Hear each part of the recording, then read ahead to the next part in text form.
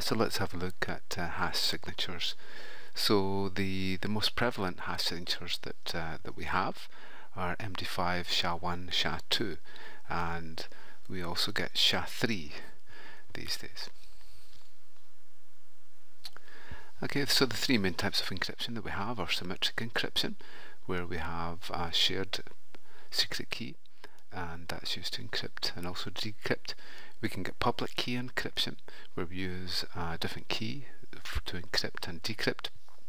But the focus of our presentation is the one-way hash. So it should be fairly simple to go from our value, our plain text, into our cipher, but it should be very difficult to reverse it back again. So the main methods used here are MD5 and SHA-1.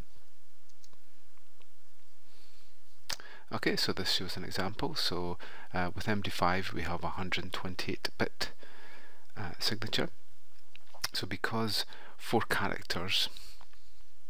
bits represent one hash character, so we should be able to calculate how many hex characters that we actually get for MD5, and it's 32 characters. So we should find, if we counted all of these characters here, then we'll find there are 32 characters in there to give us our 128-bit signature. So we can see that it doesn't matter how much data that we actually use, the hash signature is always the same length, no matter if it's no characters at all or millions of them. We always get the same length of hash signature. We can represent it in two ways. One is as hexadecimal and the other as base 64. These are formats that make it fairly easy to read and to be able to translate between systems. So you can see that if we change one character in our string, then it completely changes the hash signature. And in this way we can get a fingerprint for data. So if someone changes anything in a message, it will produce a completely different hash signature.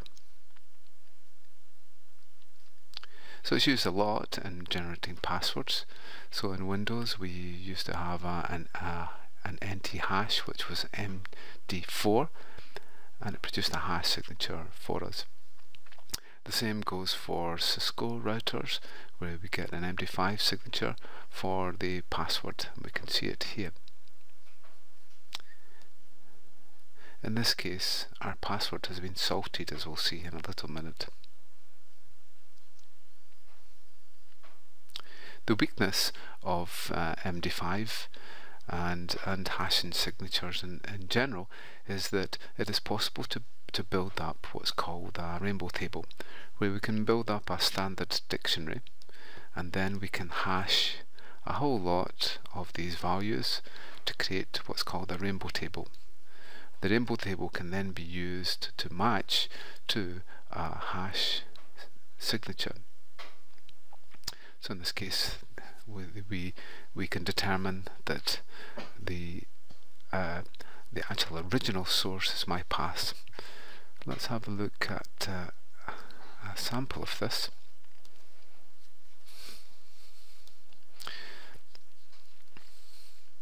And we'll look at the hash cracker. So in this case, what we have is a number of prepared words. So in this case the hash signature for football is this. So let's see if our hash cracker can determine the reverse of that hash by looking up a table, and it has. So let's take a sample word just so that we can see that it's not already pre-prepared. So we'll take a message such as lecture.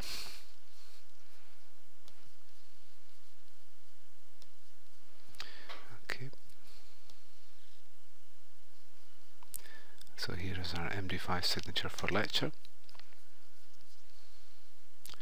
We'll just go back and we'll go to our hash cracker, feed that in, and we'll see if it can reverse it back, and there we go. Okay, so MD5 can be cracked extremely quickly using standard lookup tables.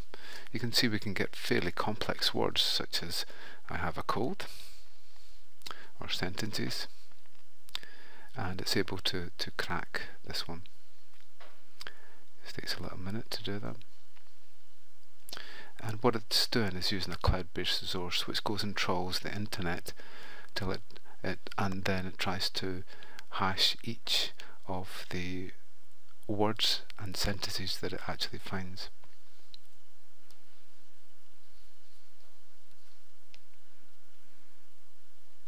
Okay, if we give it long enough, then it will actually find it. Okay, so this is the weakness of MD5. So often what we do is we use different types of letters.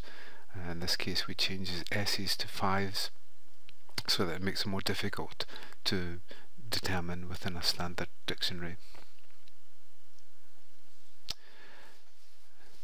And along with this we get the concept of what's called a collision. So a collision occurs when we get two different words and they produce the same hash signature, and this is known as a collision attack. And the collision itself could be a nonsense word. A worry though is where we get a similar context where words have produced a hash which could have been similar in the context derived for it. And we can also get a full context for the hash signature. In 2006, an attack on MD5 actually showed that MD5 could be cracked within a fairly short time. For SHA-1, which has a much longer signature, it was shown to be 18 hours.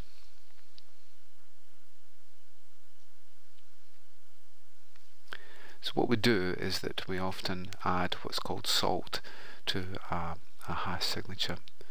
In this case we increase the range of the possible hash signatures for it. Okay, so now let's look at our example, and we'll look at MD5 first.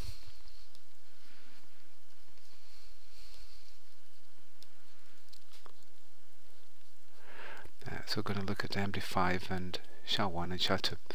So MD5 is a standard hashing method that's been shown to be open to attacks. There is a theoretical attack against SHA-1, and with the SHA-2 methods there hasn't been any attacks proven for them. So if we take a sample message,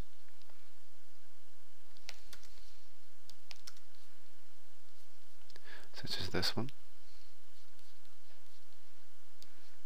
Okay, so here is our code, and we're using the standard hash crypto provider used in .NET. It creates them, we then encode and we compute the hash, and we have a method which converts the hash, the hex into the binary into a string.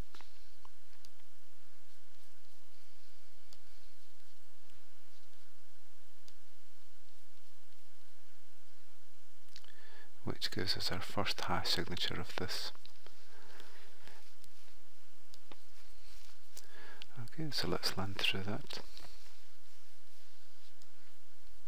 Okay, so here is our SHA-1, and this is what we should get for SHA-1.